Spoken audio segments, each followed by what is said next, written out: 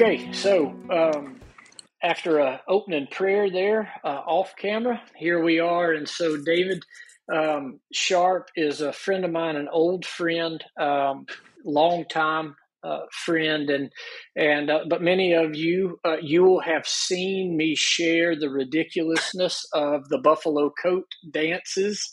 You will have seen me share pictures of he and his family. You will have seen in stories of them with spontaneous praise and worship with his kids. You may have seen a video of blowing the shofar, but in ways great and small, mostly remotely. Honestly, we've not spent a whole lot of time together in person, but in ways great and small, David encourages me. It tests me and holds my feet to the fire to remain a man of integrity, a husband and father of integrity. And so, David, welcome to the podcast first. And just kind of as an introduction, if you'll just share kind of a little bit about you, a little bit about us, how we know one another, I think that'd be a great launching point for folks who may not know you. Sure. Thanks, Ben, man. What a quite an introduction. But quick version. I've known Ben since I was kind of early into announcing rodeos, and he was getting into bullfighting in a bigger way down in South Georgia. But and then he started really pressing in up at Practice Pen in Conyers, and then he just exploded, went all over as a bullfighter and saddle bronc riding, and we became friends. And then Ben goes, "Man, I think I'm gonna go do ministry stuff at church," and I go, "Do what?" Wow, that's wild. And then so we floated through life and mutual friends and rodeo events and different things, and started talking about faith. And I remember him saying, "Well, I'm getting into leather work," and I go, "Well, I don't really have anything." I go, "Wait a minute, I got some chaps. How about putting a cross on them or something cool?" And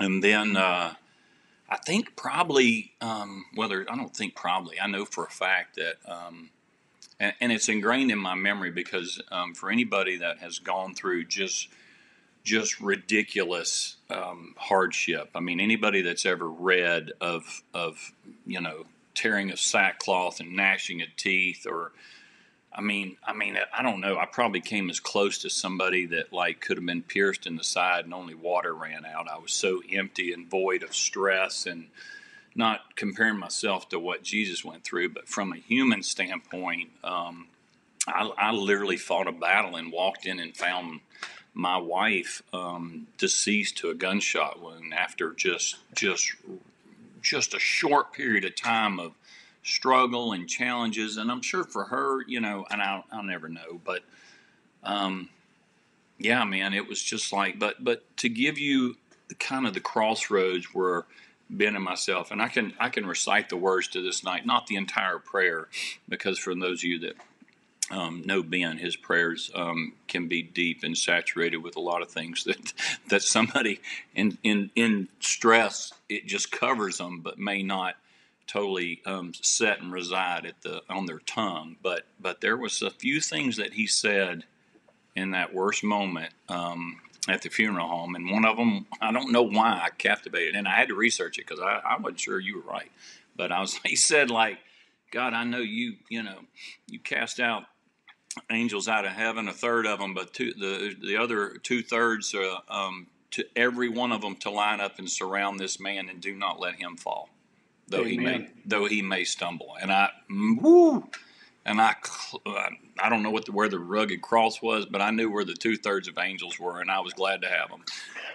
So Ben, that was really, man, that was the big crossroads, and that took me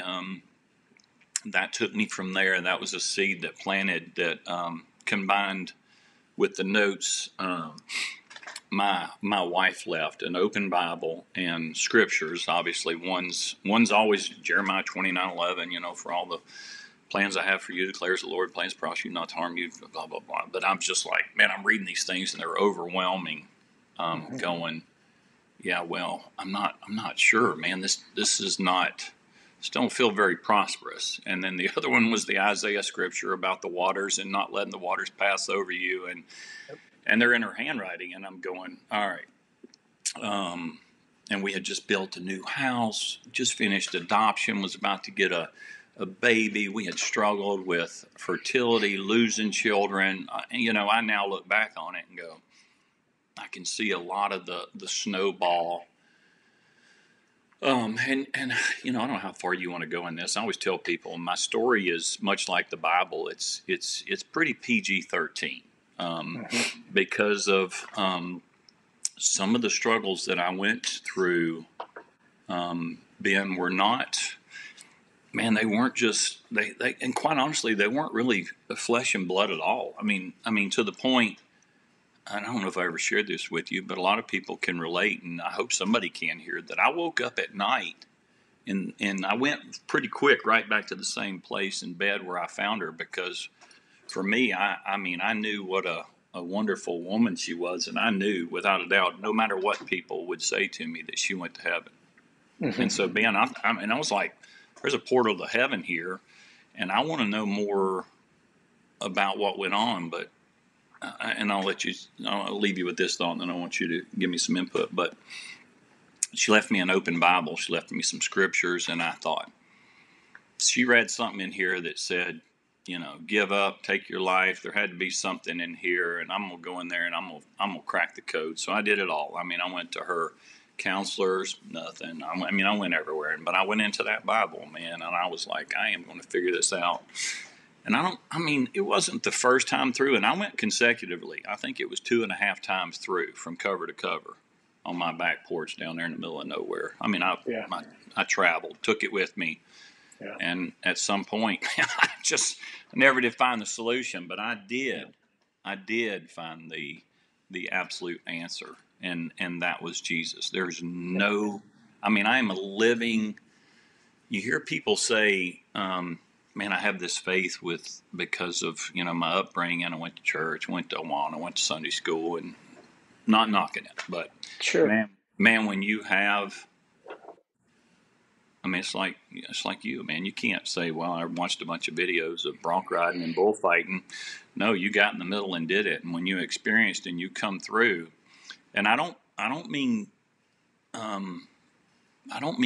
go around. It was to the point where they were trying to give me medication, anything, and I'm like, and I told my family, I said, look, if something happens, I take my life. It won't be because I was medicated. And I'm not knocking people that have to do things to sleep or get through the day. I believe there are bridges and things with medicine that get you there. But ultimately, man, I had to go. If I go down, it's going to be because God was holding on to me all the way, but I'm going to go down, fighting. Mm-hmm. So that's kind of the quick version of how we got to know each other. And then you phoned me and said, hey, I'm out of here. I'm going to Missouri. Yeah. I'm going to Missouri. Thanks for everything. I'm kidding. Yeah.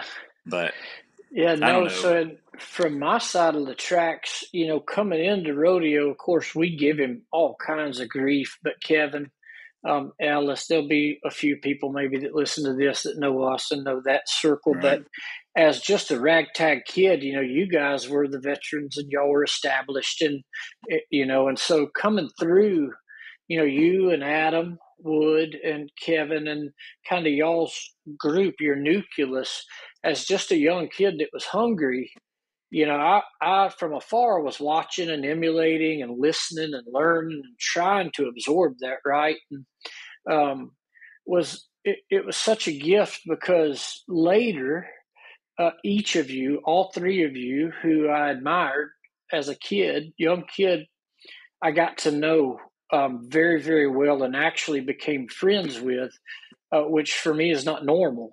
And and each kind of in a different role. Adam, I actually broke the ice with him at the circuit finals one year, and he was calling me a name that wasn't mine, and I had enough of it and jumped up on the buck and shoots and kind of gave it back to him, and he laughed, and we were friends. And then Kevin, traveling and fighting bulls and stuff. But with you, it really was losing Terry.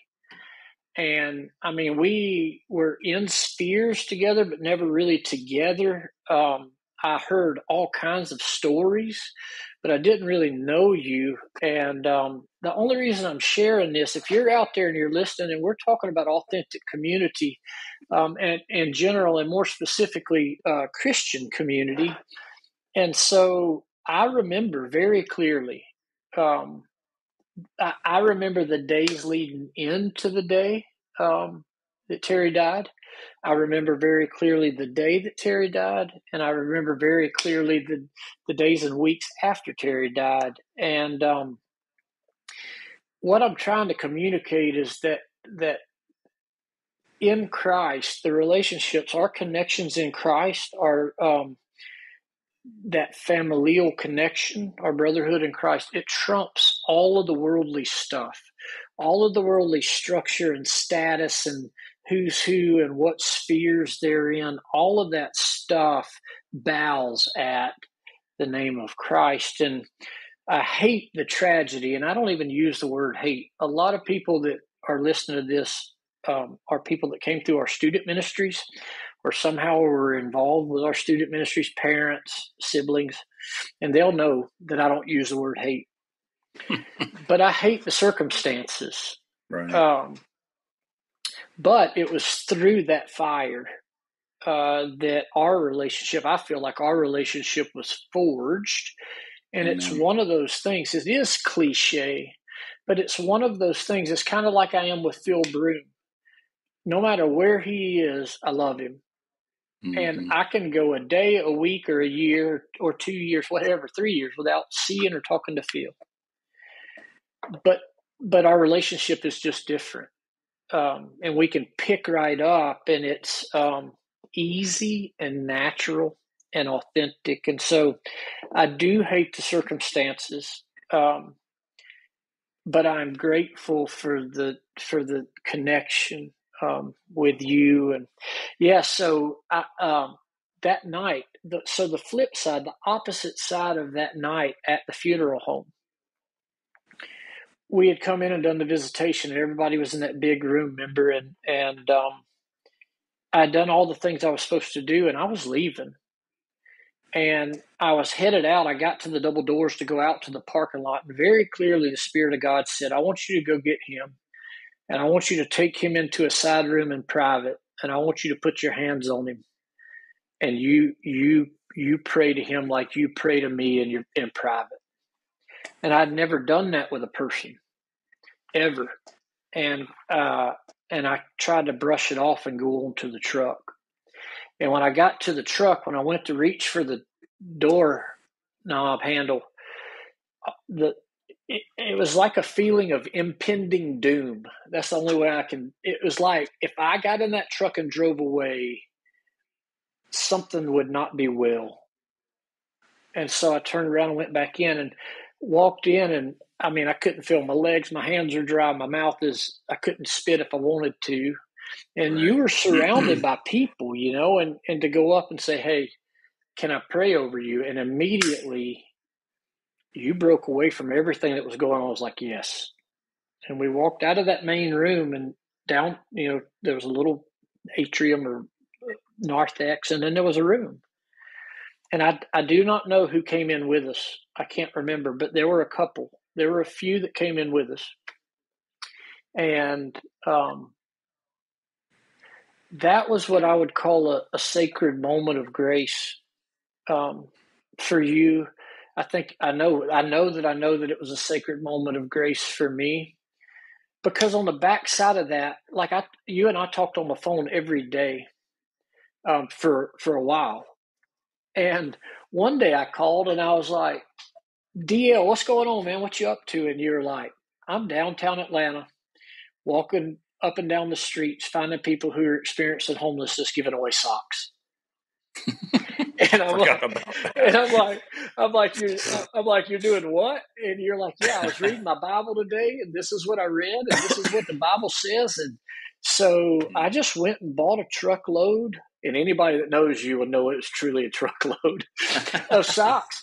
and we're just walking up and down the streets of Atlanta, blessing people. And Wow. from there, what I'm getting at is, from my side of the tracks, an act of obedience, and then staying the course and consistently making the relationship a priority.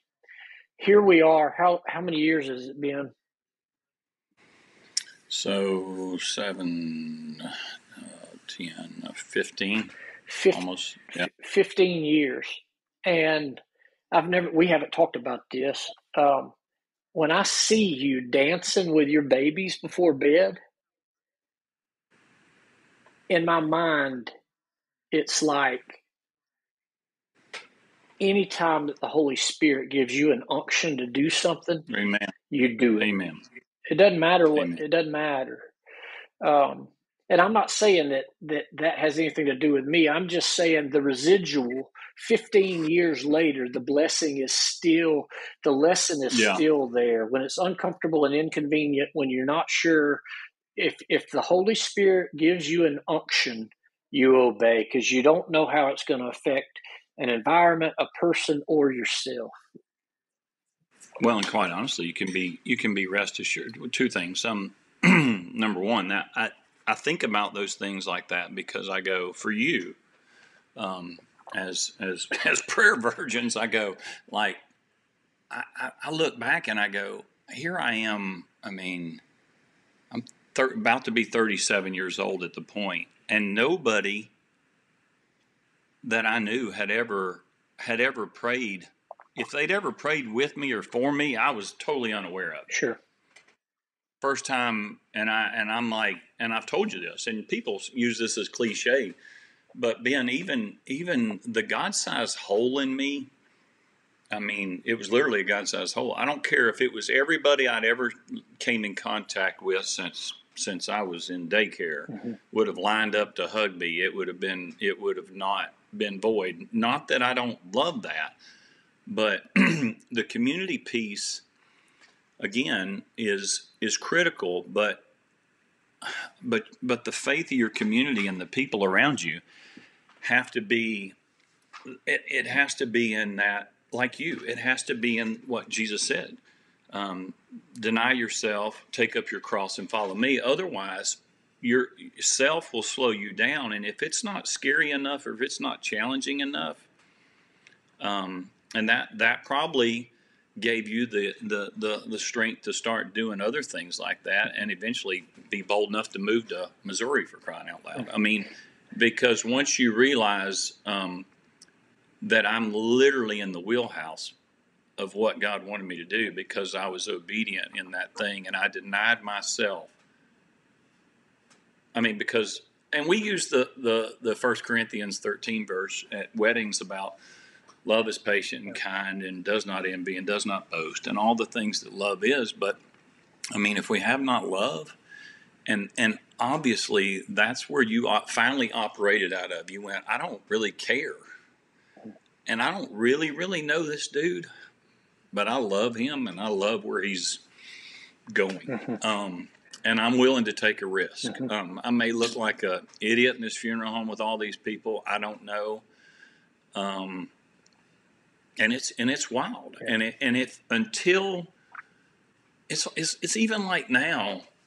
I mean, when I hear people about forgiveness, and this is so cliche. And I know you probably have preached more sermons on finances and forgiveness than you can count. But man, this whole thing of I got to work through it for forgiveness, man, I just don't buy it, man. And I got to tell you, there was somebody that I had to forgive big time that took me. It was the hardest thing to do because I had failed at the biggest job of my life and was not protecting Terry.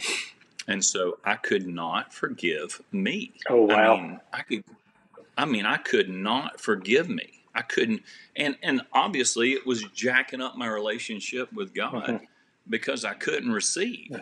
I mean, I literally could not receive any. Part of the problem is people, and this has taken me a long time to learn too, Ben, is that you can believe, and people may not love this. People can believe in Jesus and still not believe him. Yeah. Oh, Literally not believe him. tell it.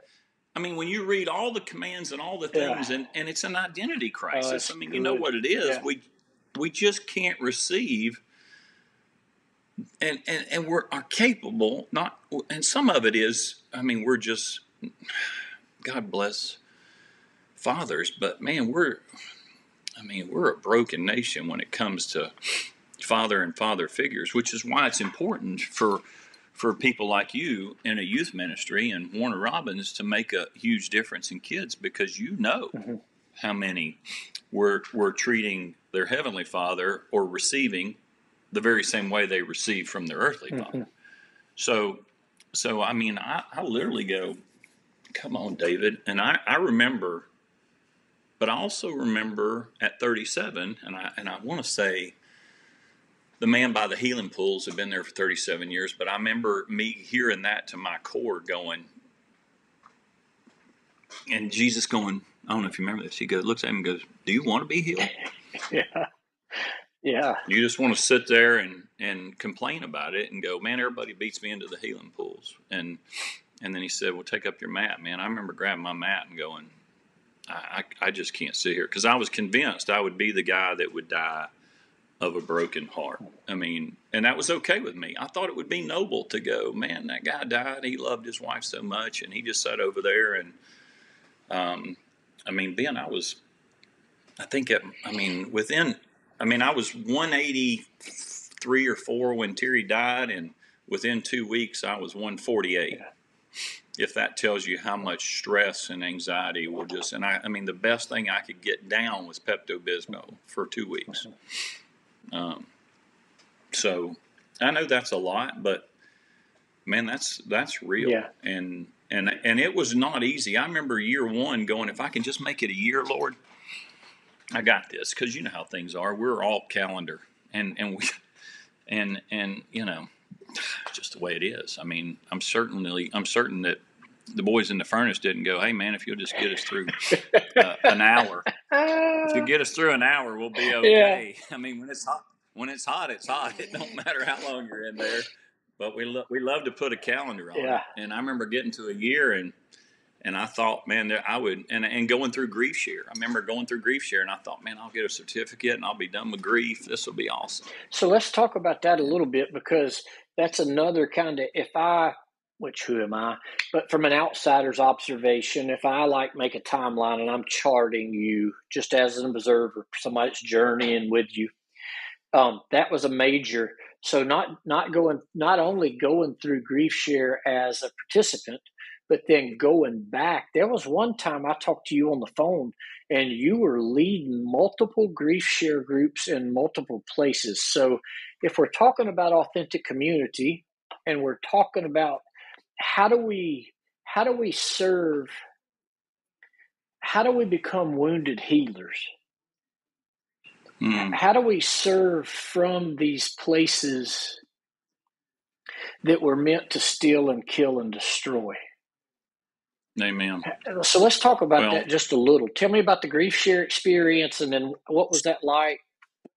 That's a wild one, because again, as men, same way that failed me with Terry is I was a fixer. I thought, well, I'll just ask her what's wrong and I'll fix it. I'll go, if it's this, I'll get rid of it. If it's that, we'll get rid of that. And then if it's, the adopting the baby's too much, I don't know what I'll do. But so I was convinced that if you fill your permit in grief, get your card and then you can move on.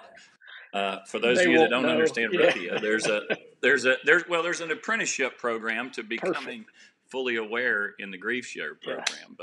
But that wasn't the case. And I tell you, I remember McDonough Christian Church. Paul Leslie was pastor there, and my wife just loved him, and I did too. But I went to church. This is crazy. I would go with her to appease her, but I always wanted to get there after praise and worship, because I was like, man, they sing, and I just want to get the message so I can try to apply it in my life. And listen, hear me out, folks. I mean, self-help I mean, leave that to Tony Robbins or Amen. somebody. But Amen.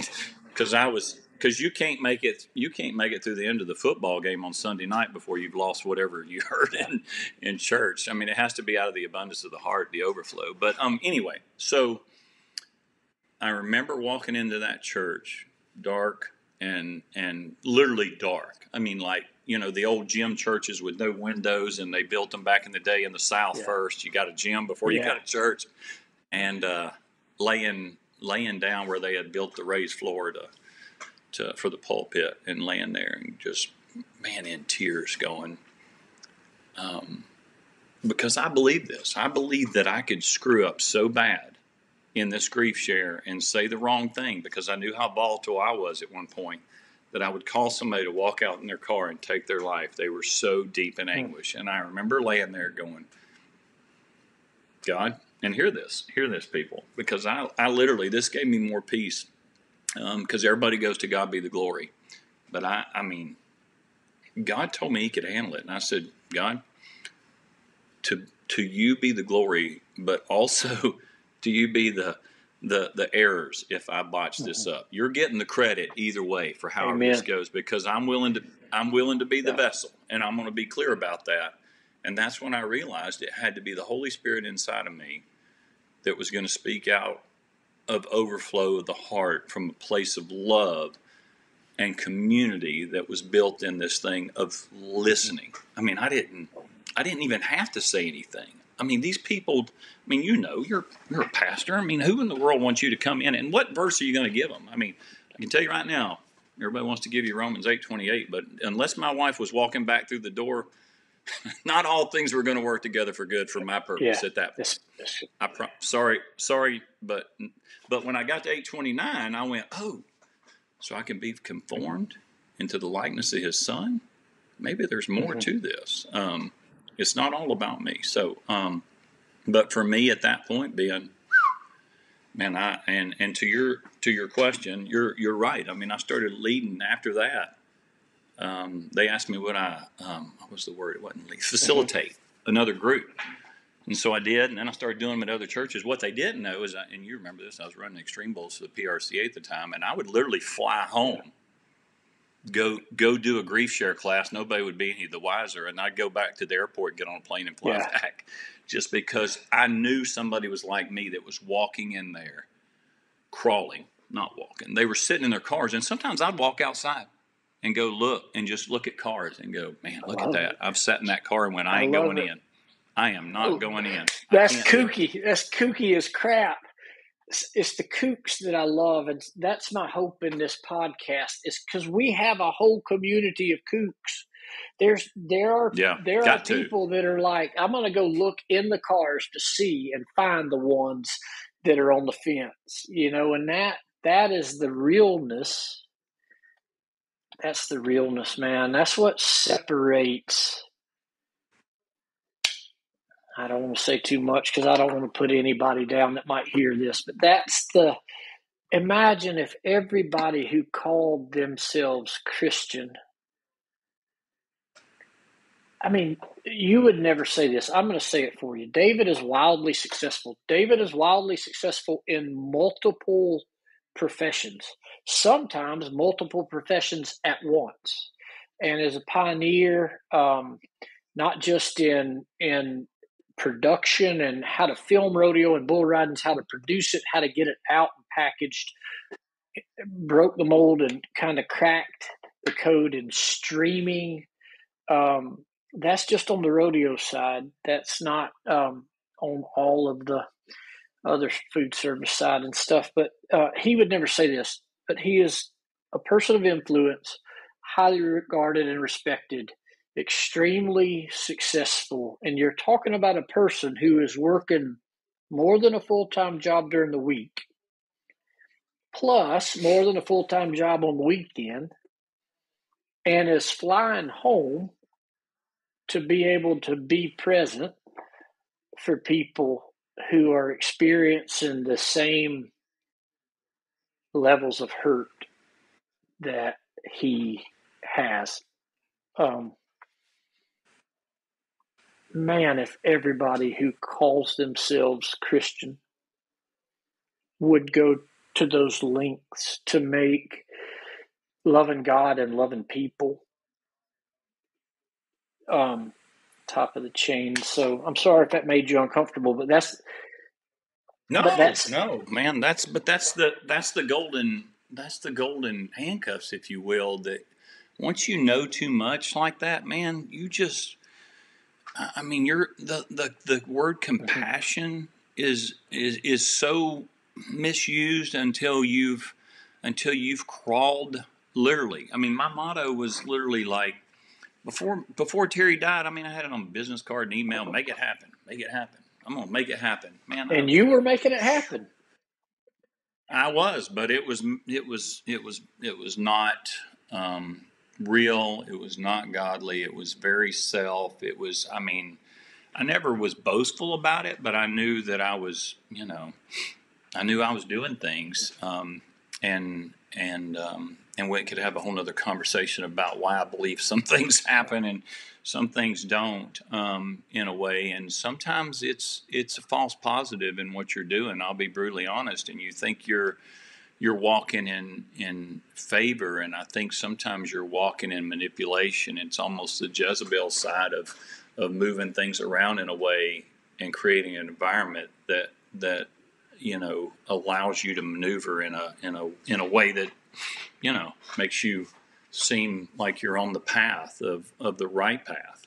But man, back to that church and that and I never told anybody. That was funny because I just thought it was that was part of the blessing, and God always made a path for me to get back, made me get there. I mean, it was never a problem. I mean, but I remember, and I think this is when it really hit me, is when I started really realizing what Terry loved about getting to church early. And it wasn't sitting in the pews talking, because most often she was just sitting there in quiet nature. But the praise and worship, and I was not one. I mean, I was into some of these bands she listened to, Casting Crowns, and some of these, and I'm still not big. No offense if anybody is big into contemporary Christian music, but I'm still not there because it was a little bit radio jingle-ish to me. But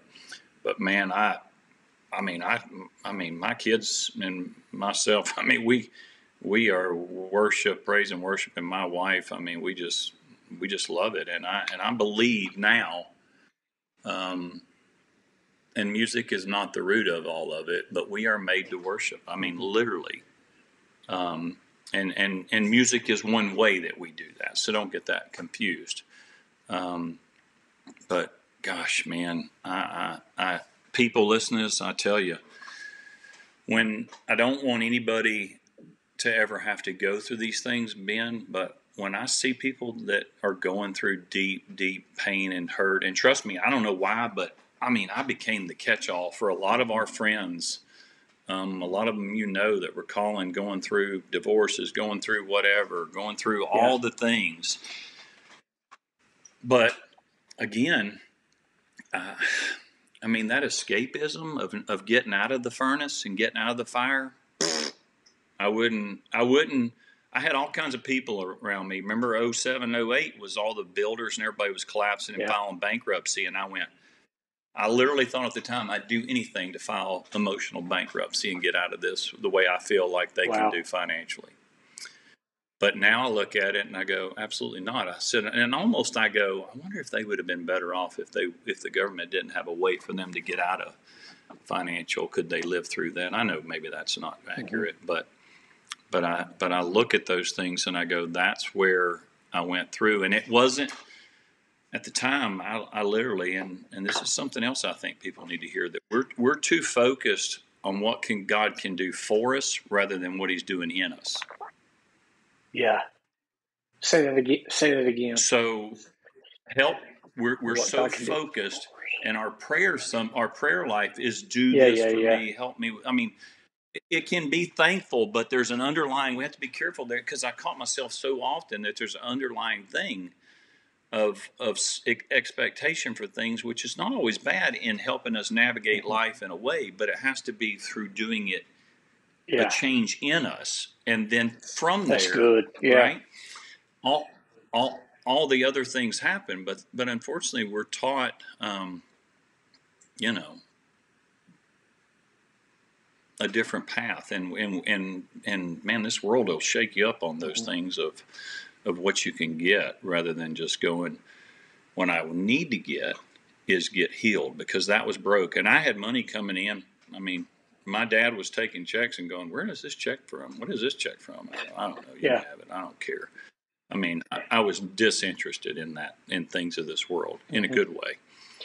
So one So question before I we don't know, move man. on from the grief share part, and just out of curiosity, it hit me while you were speaking, talking. Are there any of those individuals that you're still in relationship with all these years later? Oh my gosh, yeah. I still see some of them. I run into them, or I hear from Yeah. them, or I talk to them, or they call me, and we kind of laugh. It's almost like that hidden. I mean, as a pastor, it's like you don't. It's like that. Yeah. Remember that time, and you Yeah. don't even talk about it because why? I mean, I don't think that. Maybe they did. Maybe Shadrach, Meshach, and Abednego, every time they got together, go, remember the fire, and they buck their knuckles. I don't know. I think they just probably moved past it, and they just knew. They winked at each other. Yeah. Wasn't that wild? Yeah. And so you had that secret society of when you walk those things out, and you see people in church that you go, man, I didn't think that couple would Yeah. make it, and look at them. I didn't think this would happen. But yeah, absolutely, I'm in touch with them, and I hear from them. I mean, grown men that go, David Sharp, just wanted you to know I love you. Yeah. No sense in calling me or anything else. And so I get that community thing.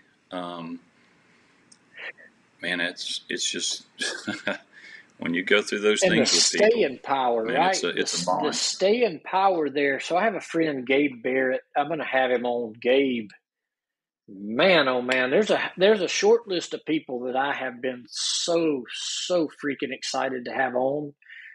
You're at the top of that list, but Gabe he's coming quickly. So if y'all are listening to this, you better pack a lunch, because we got them lined up. But Gabe Yeah. has this saying: people aren't projects. People aren't projects. And the gist of it is, serving people, not as a means to an end, or as a metric, or some way to validate or count or pad our egos. Um, People aren't projects. When Gabe says that, the gist is, the assignment is love God and love people.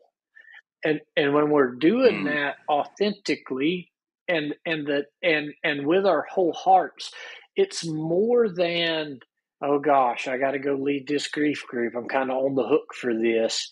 It's that kookiness where it's the in us versus for us. It's that kookiness where it's like, and it weirds some people out, right? So some people, it's too much, but it's like, I'm not here to you're not there to check a metric. Like, I am with you. I am for you, and I'm going to be here until you tell me that you don't want me to be here anymore. And for men specifically, in my lived experience, unless there's crisis, men are not as open to that type relationship. In and through crisis, when the will and the pride is broken down, and folks do realize that control is a facade, it's a hoax. When we're obedient to step into that with no strings attached, and just to try to do our best to love people, the staying power, I guess what I'm saying is, so I'm a challenger. I'm always trying to think of how to challenge people. And if you're listening to this, I would ask yourself, just inventory, how many 15-year, 10-year relationships do you have that were forged in fire, where somebody showed up in your life, or you showed up in somebody's life, and it's still Amen. there? If things come unraveled tomorrow, in your knower that person is there, or that they know that you're there. that Right. should be maybe a metric of of this Yeah. community, Oh, this yeah. idea of community, I think. And I don't want to like get off on a tangent and start preaching, but when we get past this cultural, um, the it's a game. When we get past all the games and we enter into this place where we're real, we don't have to be right. We can just be real. And we begin to allow people in, which is hard. It's so freaking hard. No, boy. That's when these relationships are forged, and those relationships stand the test of time. I believe that they honor God, and I believe that they give us a glimpse. We pray, I pray all the time, thy will be done, thy kingdom come on earth as it is in heaven. And I think these relationships give us a glimpse of thy kingdom come on earth as it is in heaven. Absolutely. So that, yeah, I had not intended to get into that at all, but it's reassuring. It's a piece of confirmation to me that even if it is a wink in the Walmart, man, even if you are walking by and you're just like, "What's up? What's up?" But Remember that so time? so we've talked about Terry, talked about the hurt and the anguish several times. We have talked about your wife. We've talked about your kiddos. Um, as we get ready to transition, I would love to hear so because God built us with shock, right? Autopilot. And so there's a season after tragedy, catastrophic loss. Praise God that He built us so that we can kind of autopilot. So then let's kind of break it up from the time that wore off, and as you began to process and work through, as God began to grow you and reinstate you. Just from there, maybe up to Natalie. Let's kind of talk through that season. I'm unfamiliar with that season, so what you share would be a gift to me. Um, in there, we kind of lost touch. I stepped away from rodeo and was just consumed by ministry, vocational ministry. You had a 19 ring circus going on all the time. So let's talk about those gap years. Well, first of all, I was fortunate enough to have, it was funny because we adopted this child, and I was brutally kind of stupid in thinking that was the one thing that was going to keep me alive if I could keep a child. But they don't let up. We were just about to go get the child, but you just don't. You don't get to keep a baby girl as a male dad, nor it would have been a train wreck. But he did give me, and I still hear from a lot of them, all the bull riders in the PRCA to mentors. So I started seeing that.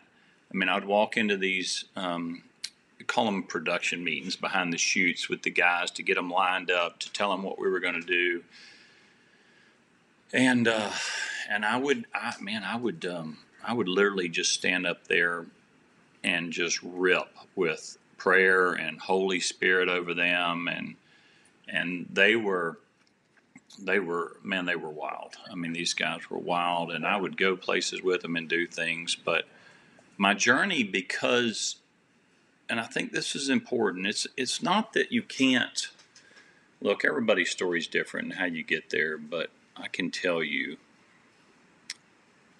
and this is not something that just people put in the Bible or tell you from a counseling standpoint, to seeking godly counsel, wisdom, but more importantly, seeking His face. Because, Ben, you can tell me a lot of things, people can do things, but when God tells you things, and there's a verse that He even will teach you things.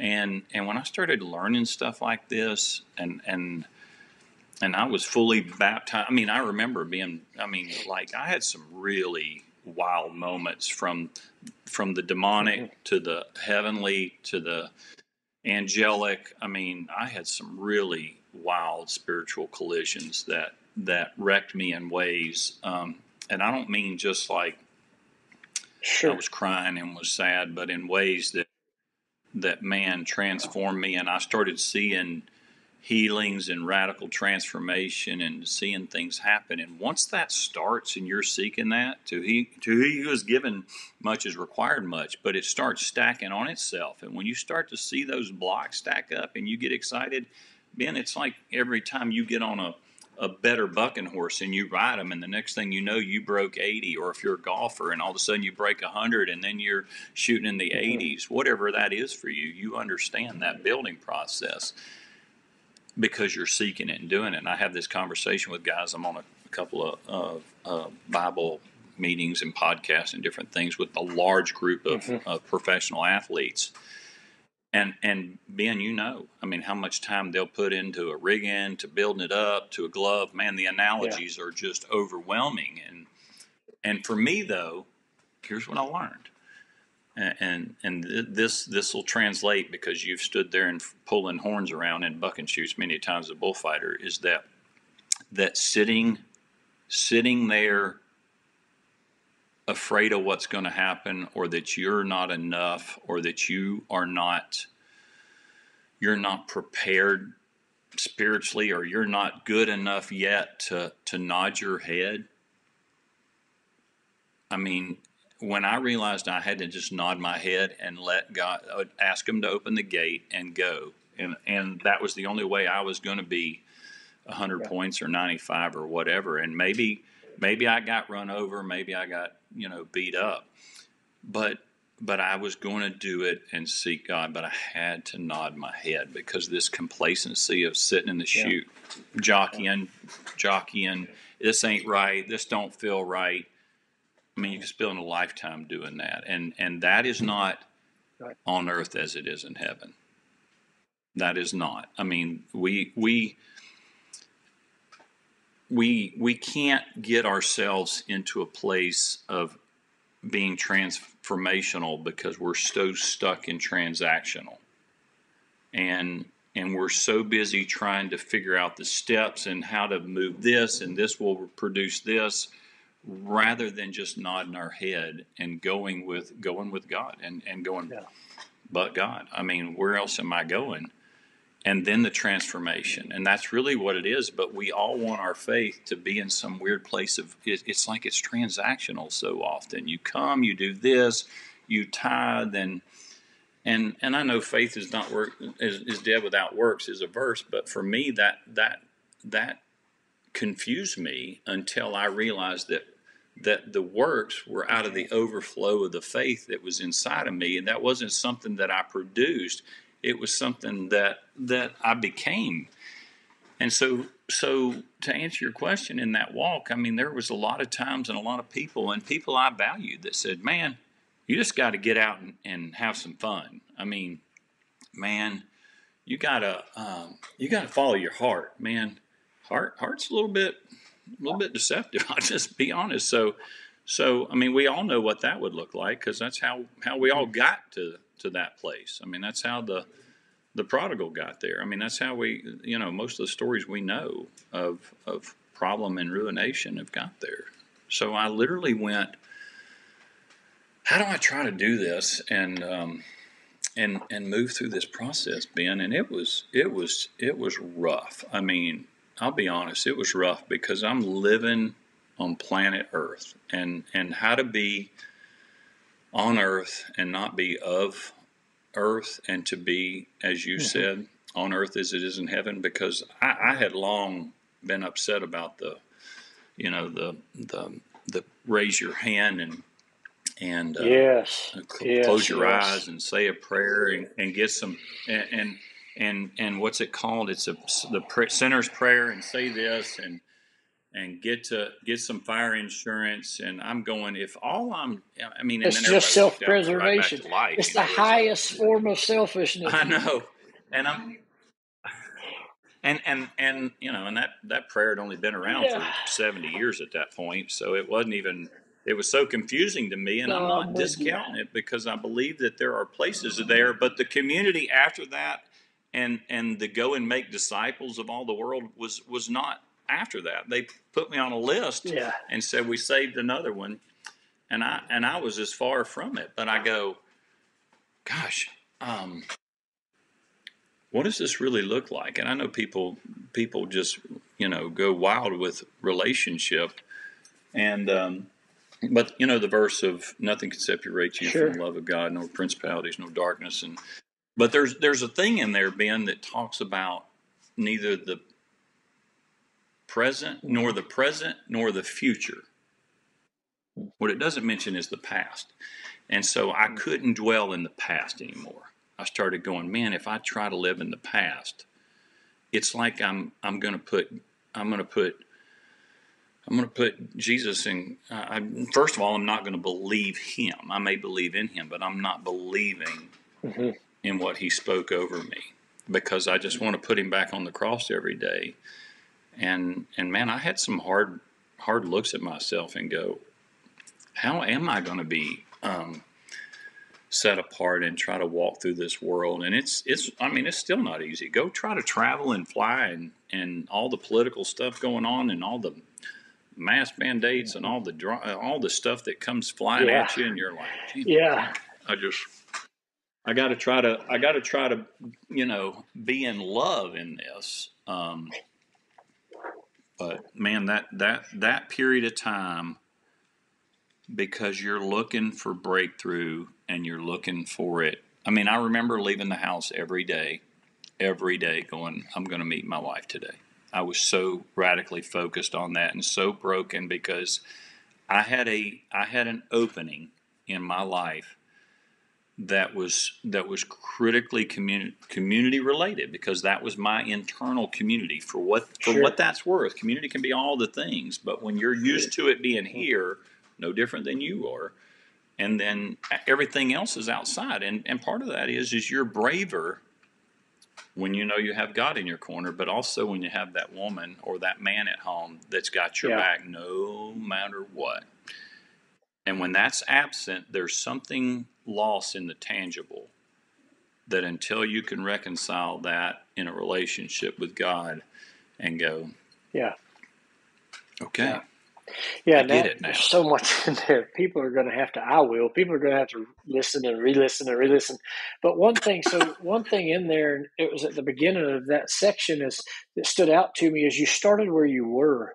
So a lot of guys and women too, but mostly guys that I deal with, and trying to, as I watch the smoldering ember and you fan it and you start to see the spark and smoke, and then they catch fire. And so a lot of people who come alive in Christ, they think you got to go make these gigantic, like, vocational changes. And what I'm leaning into is at the beginning of that section, what you said was you would find yourself at these events that you're producing. I mean, you're in charge of everything, but it's in the production meetings, which a lot of our people won't know what that is, but it's a required meeting. The contestants and the contract personnel and everybody who's anybody is required to be in these meetings.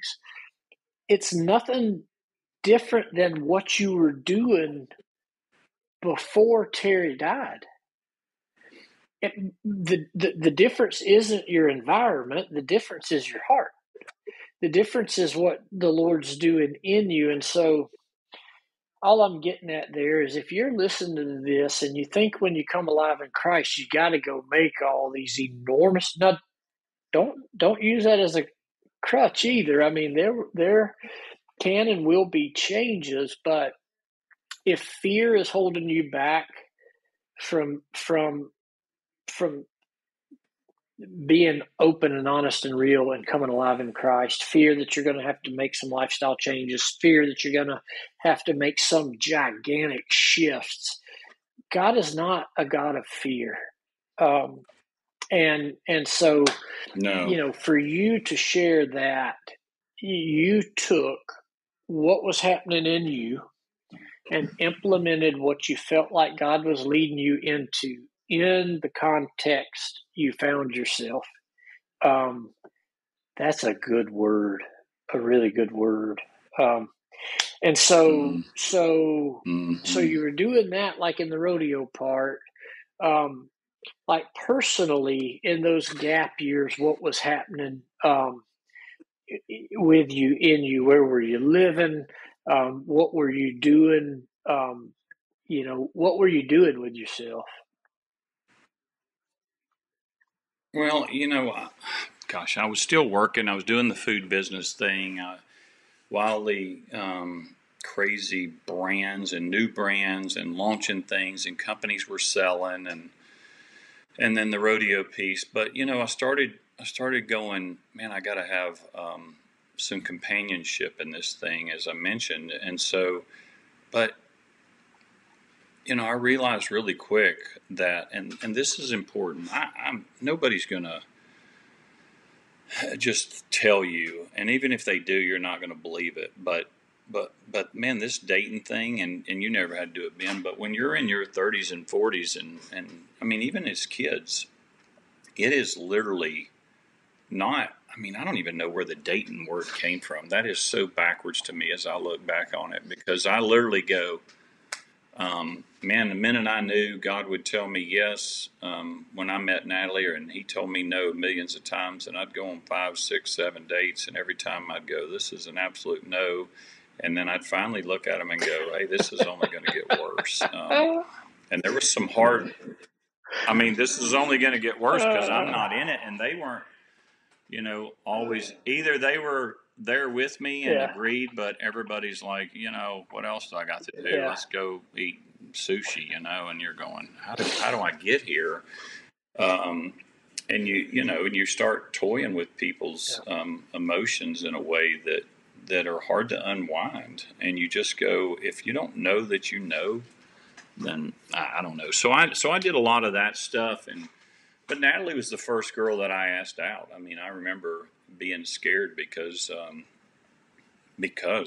went, oh my gosh, God is telling me, and that means I've got to let go of a lot of self, because over those 7 years at this point, I've created a lot of me on accident just because I didn't answer to nobody. I mean, I remember getting married, and one night her calling me going, where you at? And I go, oh, I'm at TJ Maxx. Why?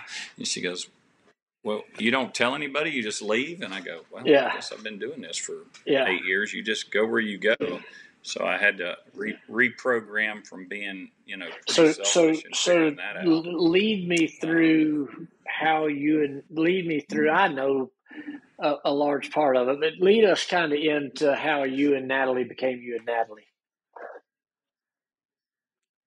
Again, it's back Yeah, to community. You get somebody in need, and God could always pull me somewhere with somebody in need for something that um, sure. was needed even for me. I mean, let's be honest. Grief share wasn't for everybody else. I thought I was helping everybody else. Well, who was getting Yeah, helped? Me. um, I didn't see that at the time. I thought I was fixing things. But yeah, we met through yeah, friends of ours, David Phipps and his family, and they had their niece that was getting married, wanted me to play music. I was in Omaha at a rodeo there, and I said, well, I'll fly home and get a couple speakers and come play music, and I did, and we met, and then I was like, oh man, this is bad. I'm about to be done, and I tried to get out of it. I mean, I broke her heart. I was so scared. Hey, and look, in all fairness, I mean, again, my fear was that I would, and it still creeps in sometimes, that I would lose another wow, person, and I wasn't built to do this twice. I'm like, I can never get back in wow, a relationship. I crawled out of this ditch. Even yeah, man, and I told her, I said, I'm just not capable. I'm going to be bad for you, and I was in some aspects. I mean, there were things that I was still holding on to, or just I mean, your heart is fragile. And then I yeah, started reading about, yeah, guard your heart, and all the wellspring of life flows out of there. And I'm like, man, I can't have my heart getting stomped like this again. But, God, man, he lit a fire under me after we broke up and said, get back up there and you tell her you're sorry, and you guys are going to get married. And I drove up here and I called her, and And I called her mom. I said, "Where's she at? I got to talk to her." And I just met her here in Dalton and was like, "Here's the deal." I mean, I don't know if you hear from God, but boy, I do. And it's like legit. And I can't freak run her out? anymore. Did that freak her out? Like, what was her? How It just did was. that go? No, I think that, yeah, it probably did. And she's probably a little bit going, yeah, right. I don't know. He just got home and got lonely. But no, man, I was in the belly of the well and been spit out. And Natalie and Nineveh start with an N. So I was on my way. Never thought of it that way, but here I was. So yeah, man, it was like, and then, I mean, it was like no time. I'm going, yeah, I'm not looking. I know that I know, and I'm not doing this dating thing, and come what may. And she trusted you in that. I mean, my name's Bennett, and I'm all in. Yeah, I mean, well, because God told me. I mean, I said, don't argue. You talk to him. But at that point, take it up with God. I mean, if I'm going to be the man of the house, it's going to start with God telling me when to marry. And, jokingly, I mean, and I think that's the way it ought to be. I think that men ought to be pursuing women in a way of confidence and boldness that I know what we're doing here, and here's why. And I'm willing to, to move away from all my things and whatever that looks like, to do whatever to in make obedience. This work. And here we go. Yeah. Oh, yeah. Yeah. And what was crazier than that, Ben, is most people don't know, is I remember audibly, and this is another good one for people that smoke or chew. I remember I could smoke, 3 packs a day all of a sudden after Terry died. I mean, I was nervous smoking. I would drink coffee all morning, all afternoon, read the Bible. I'd take a break and eat one meal. My dad would come down. I'd drink 2 or 3 beers, read the Bible again. But when it broke for me was when God said, I think at this point I was down to, get a load of this, I was down to 2 packs of cigarettes and 1 can of Copenhagen a day. And God said, my future for you with that, it doesn't include that. And I went, what's that mean? And for those of you that have read or heard about, I don't even remember all the fasts. I learned about all these other fasts after I did one. There was all these, like, I'm not fasting, but there was like a Daniel fast. There was all these special fasts. I didn't know about those, and God told me to fast. So I had read about that in the Bible, and I go, nobody does that. I mean, that was like a trillion years ago. Nobody fasts anymore. So I read about it, and I go, maybe I will. So I stayed at my house down in the middle of nowhere, Meriwether County, and I the only thing I remember, maybe I can't remember exactly, so I'm trying to be honest, if I had like 1 cup of coffee Friday morning maybe, and then I went, I don't even think I'm going to have liquid. And so I went Friday, Saturday, and Sunday, and by the end of that, I've never wanted tobacco again. My body and my spirit and my soul were so desiring the heart of God and nutrients, water, food, living water, and real water, that there was no, fasting and praying for 3 days without food and water, your body just goes. And God literally, you just took it away in that way, but it was out of that obedience of going, because Natalie never goes on date 1 if I walk in with my 2 packs of cigarettes and my leather Copenhagen. I'm kidding. I didn't have one of those, but you've seen them. And I'm not knocking it, but I just that just was not in my future. And I don't get date 1, much less 2, if I'm going, what are you doing this weekend? It wasn't in her DNA. She still struggles. She goes, I had forgotten that about you. I knew that about you because I used to think that guy's cool. Like I'd see, always on the exterior, just like cool, the whole thing, and like a duck, but I remember that. I had forgotten that. I can't imagine you smoking either. But in that, God was prepping you. He's preparing you for the future glory. Don't deny those urgings again, like you praying for me, man. Something as simple. Proverbs 16:9. God gives you the desires of your heart, but He determines your steps. And when He determines your steps and gives them to you, it's like you're walking through that. I mean, it's an interesting dynamic. But I do believe, I mean, God's providence gets you to places, but man, we will jack it up given an Yeah. opportunity and delay some of these things. So you all met, you started dating. How quickly between when you turned around and drove back to Dalton, from that moment to wedding, how long of a time would? Wow. Wow. Not even a year, not even a year. Yeah, and then Natalie, even through her, without going through all the details, she basically had like one millionth of a chance of having a child. It was just off the table. So, but then I went to her Christmas, and at her Christmas, her family's Christmas, there's 50 people there, and 15 of them Praise are God. adopted or foster kids running around everywhere from every color of the rainbow, from every region of the world. Yeah. You name it. And I go, man, I could get down with this. These kids are all over, and with my schedule, there was no way to get really certified in that. And then all of a sudden, I was home one weekend, no nothing, and Natalie goes, "Get a load of this. They got a 3-day crack 3-day. I love these 3-day things. They got a 3-day get approved to foster class. We Talking go about Friday, Saturday, Nineveh. Sunday, and You then talk we go about the through well. study, and we're approved. The well. Yeah, and I mean, here we are. Yeah, so that's how it kind of started, and we started fostering, which is wonderful. But my wife's heart. I mean, gosh, nothing will make you more judgmental than foster kids, because you become the best thing for this child. And when you take them back, it's hard. How many children did you we've learned a lot foster through that, but that ultimately is just a couple before God said, well, here, the couple that actually married us was Natalie's friends from childhood, and they were in Dominican, in the mission field, and they had just adopted their third child. And I mean, they had one that was blonde hair, to one that was African American dark, and one that was in the middle, which, yeah, and they literally called us and said, hey, and keep in mind, I'm a Missouri. I mean, my family is all Missouri. And then they call me and go, hey, there's this woman that we got one of our kids from that's in Missouri.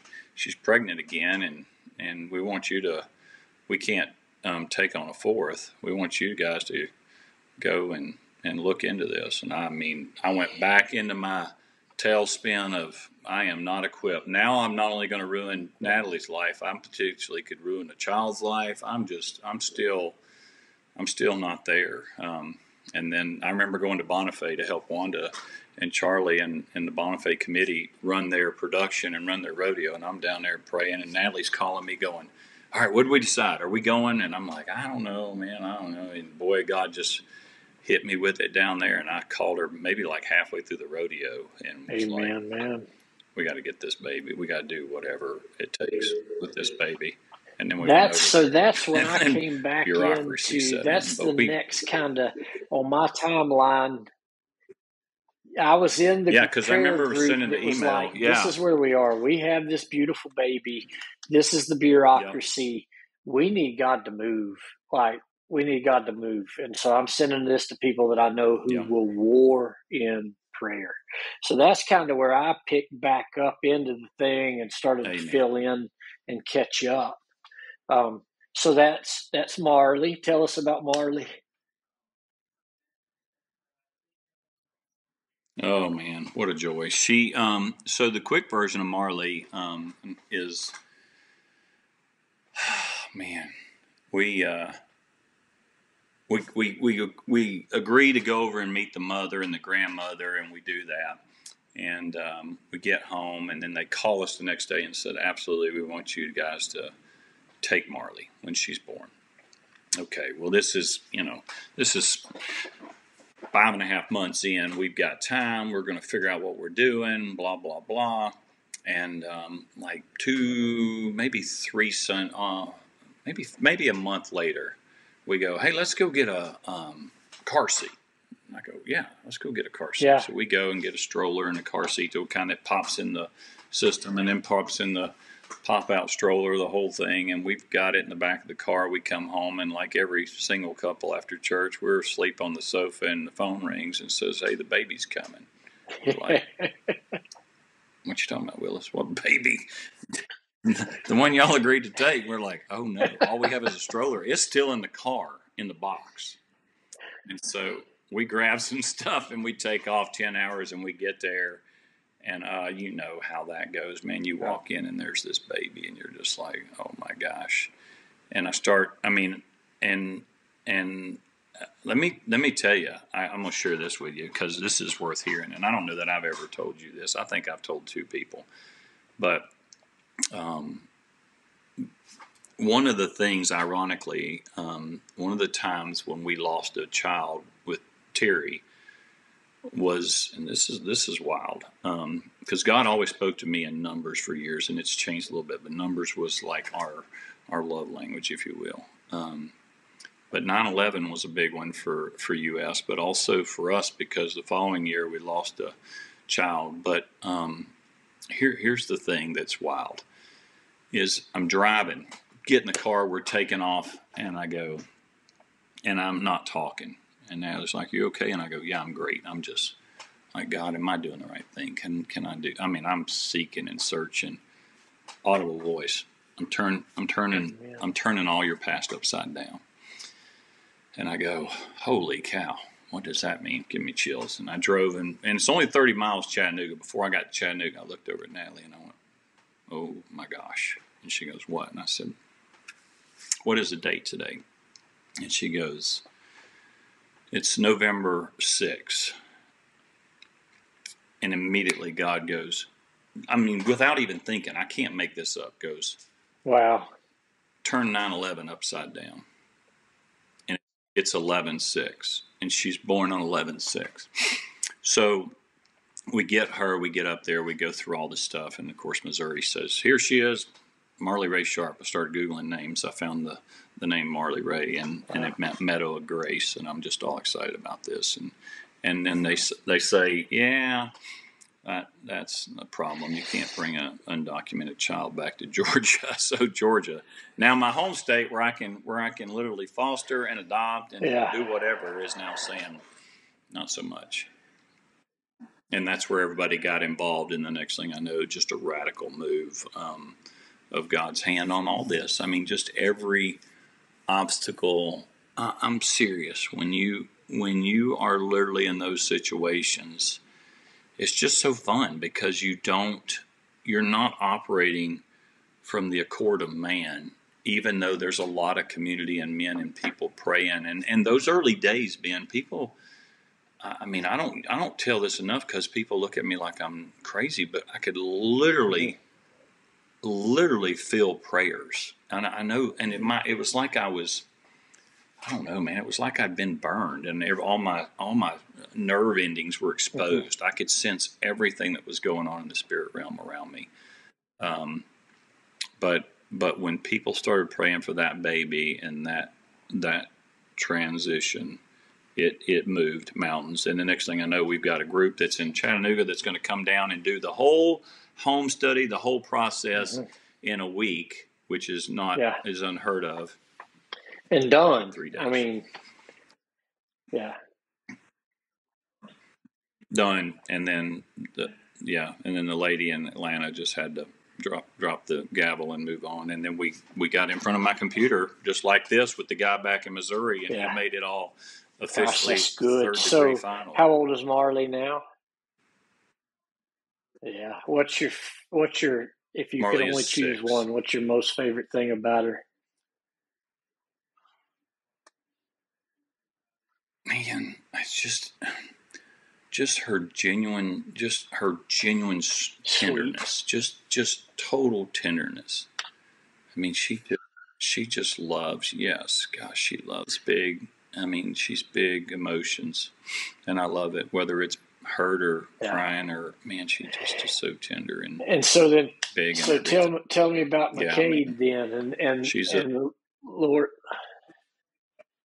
So here's a great story. So McCade, if you're with a almost a 5-pound baby for a month in Missouri, and you fed it and changed it, and you're trying to figure out what to do. Apparently, you make another one while you're there. Apparently, you go, well, we've watched all the TV, we've changed the diapers, and so next thing I know, yeah, we get home and we're doing things, and Natalie goes, hey, guess what? And I go, you're pregnant. She goes, what? Yeah, I mean, literally that fast. And this is a woman that cannot, by medical reasons, even her gynecologist was like, what? Cannot be pregnant by and, everybody's like, man, we've been praying for this and that. And you're just going, this is so wild. And fast forward on McCade is that he's due in September, and I'm thinking if he comes on September 11th, this is just going to be wild. And I almost was willing to tell everybody. I kept that to myself, but I'm going like, God's going to do this again. But just when you think, I mean, you're like Job and his buddies, you got God's plan figured out and why things happen. Natalie's water breaks, and then we take off the hospital, and all of a sudden we realize at 12:01 when midnight rolls, it's not about which is 9/12. It's coming on her birthday. Okay. No. But this is a month or 3 weeks early now. So not only child comes early, but comes on her birthday. So it's all about her, and it's like God just goes, here, now I'm giving you a child to Natalie as a present to let you know. Yeah. To Natalie. Yeah, because I'm thinking, he's going to tell me something else and give me more affirmation. No, it was not stupid me. I was thinking I was going to get a third affirmation that I made the right move. But yeah.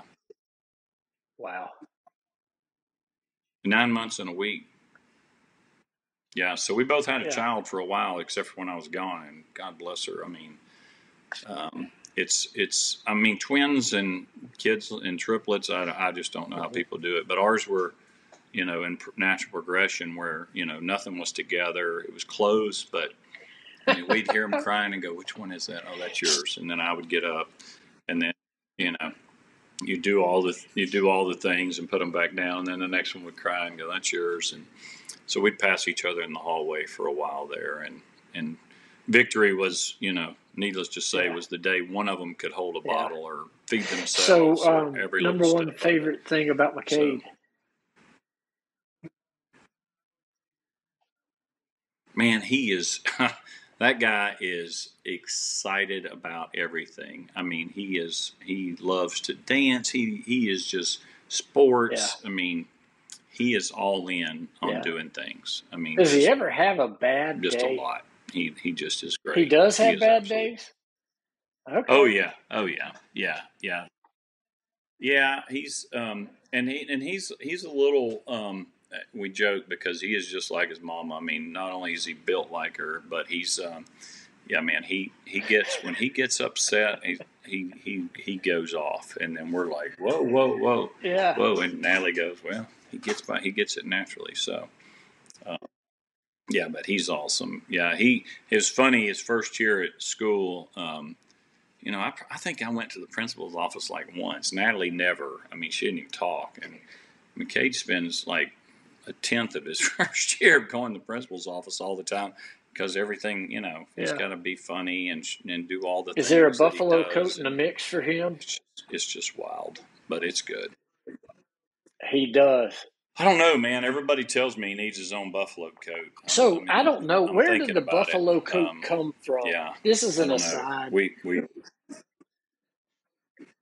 Cheyenne Frontier Days. I'm up there, and as any good man would do, and I have buyer's remorse. I mean, I've had a push mower for years because I bought a riding mower, and I just couldn't stand that I paid that much money for something I could push and walk. But I was in Cheyenne, and I walked by this thing every morning because we'd get there early to set up because we were streaming the Cheyenne Frontier Days, and I'd walk past the village where they had all the vendors and stuff, and this guy had clothes, like all this Western, for movie sets and stuff that he made. And buffalo coats was one of the things he made for some of these Western movies in Hollywood. And he had one hanging in the back of his shop. And about the third day I walked by, I said, "What's that thing like? I got to know, like, what's that thing go for?" And he tells me, and I'm going, "Ooh." And I said, "What size is that thing?" He said, "I think it's kind of like a 41. It'd probably be about your size." So I tried it on, man. It's like, man, I mean, yeah, I felt like Joseph. All my brothers were jealous, man. I don't know if I'm I had jealous the of the coat, buffalo but I'm coat among definitely colors. jealous of the moves. Dude, you can dance.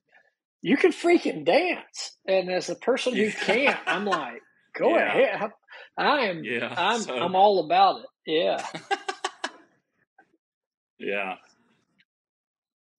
yeah, right.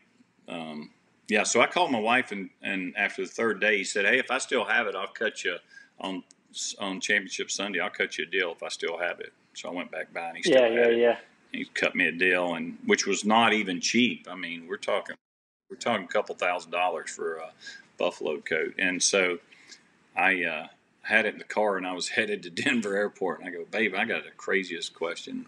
I don't know how you'll feel about this," and told her what I was thinking about buying, and she said, "Well, if you think it sounds kind of weird, but if you think you need it, go ahead." And I went, "It's good because it's in the Yeah. passenger seat." I didn't tell her that it's in the passenger seat, but it's one of those things you go, man. Somebody someday will go, "Man, that was my And great so, grandpa's," and blah blah kind blah. of wrapping up. So now, you are like, what are you doing for Wrangler? Are you?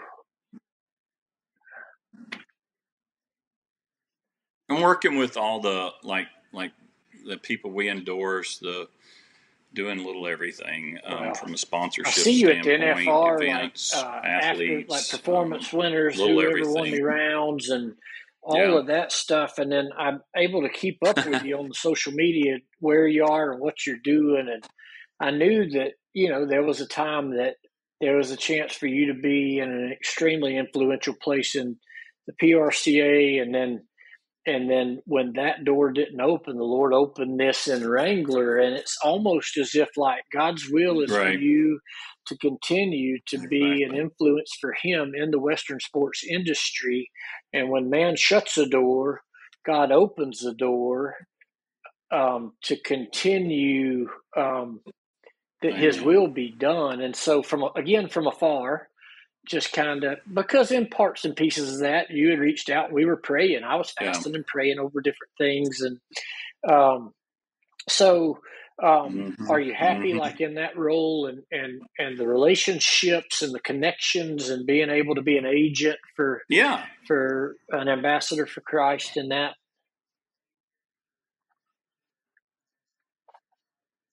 Yeah. It's challenging to say the least. I mean, the environment, as you know, I mean, is not necessarily conducive, but to like going, "Hey, let's do this, let's do that." But boy, I tell you, you would be amazed the move Sure. of God that is going on. And I'm not talking about praying in the arena or behind the bucket shoots and people that are doing things that are seeking and getting on Zoom and doing these things, 20, 30, professional athletes at one time. I mean, I do some of these every week and I'm just like blown away. But yeah, man, look, I think for me, and sometimes we get confused with our purpose and our calling, and my purpose, once I knew what that was, and even my calling, because it's so all over the board in things that I'm doing. But a lot of times, like this job, it's a lot of things that I've never done, don't know how to do. And again, that's why I know that I'm in the calling of what God is expanding my territory, giving me other things that I may use here for a year or 5 years. I have no idea, but I can guarantee you it'll be building on something else because of what my identity and what my purpose is. And when you understand those things and you're walking them out, I mean, again, like Joseph, doesn't matter where you're at, whether you're, in the jail or running from Potiphar. I mean, here you are. So I don't I don't love every aspect of what I do because it is so different from the way I'm wired. But that's how I also know that I'm doing what, because I mean, God could ask me to do all the easy things that I know how to do. But come on, Ben. I mean, like you getting into youth ministry and now running a church. I mean, come on. I mean, I don't need to tell everybody that just doesn't. I mean, your whole life and walk of life, it's just not how it works. I mean, that's when you know, and that's when I go, gosh. So I do, man. I get up and I go, this is wild. But then you get on the phone with somebody and they start sharing and talking, and man, I could sit and just name people that would make you go, wow. And challenges and problems and praying with people. I think the funniest thing that I experienced in prayer, and y'all hear this because Ben started this with this, is people that say, man, just be in prayer for our family or for me. I'm trying to do this, that, and the other. And I'll never forget, there was a couple people that early on, because I'm just kooky, I'd go, well, that's cool, man. Give me your hands. And I just start praying, and I get done. I go, what was that? And I go, what do you mean, what was that? And they go, I've never had him. I thought you just prayed for people. And I go, well, we did. And I mean, like, if you said, would you grab me a bottle of water? Would I say, sure, when I get home, and then I'll drink it for you. So no, man, I mean, just start doing those things, man. Just grab people and, like you said, throw a hand on them and just let the utterance of the Holy Spirit's words just flow out of you. And when you start getting people like that, then, man, that starts to spread. The tentacles in prayer are wild once people, I mean, because I believe you impart a bit of a prayer mantle in people when you do that to them. When you lay hands and they feel that, and it brings them to a place of like, because prayer really feels like a lot of love, and that's really what they're feeling, regardless of the outcome, because they don't know what the outcome is at the moment, but they know somebody cares enough to be kooky and lay hands on them and go at awesome. it. I mean, Dia, I'll let you go. Thank you. I love you and I miss you. And okay, man. So before you go, you imitation too, man. is the highest form of flattery or compliment. One of my favorite podcasts is Annie F. Downs' That Sounds Fun. And at the end of an episode, she asks each guest, what sounds fun to you? And so as a spinoff, last week was week 1 with Connor. And I asked him, so I'll ask you, how do you keep it simple? How do you simplify? What does that look like for you?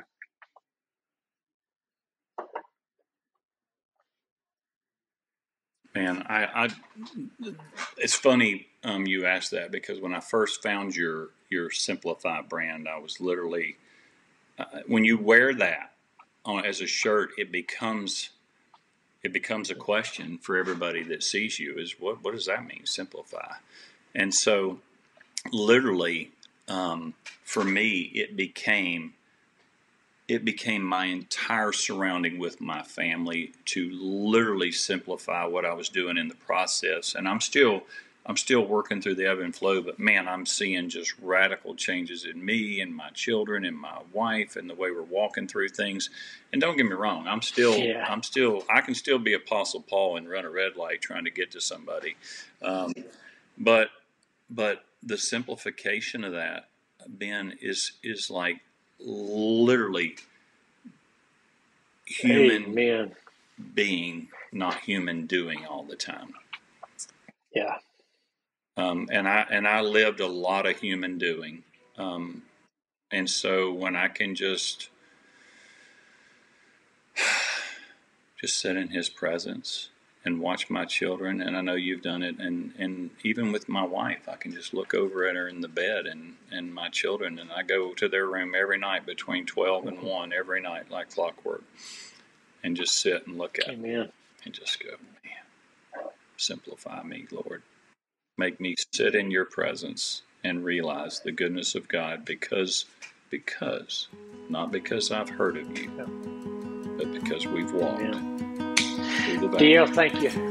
Have a good night. Hug Natalie. Hug them babies.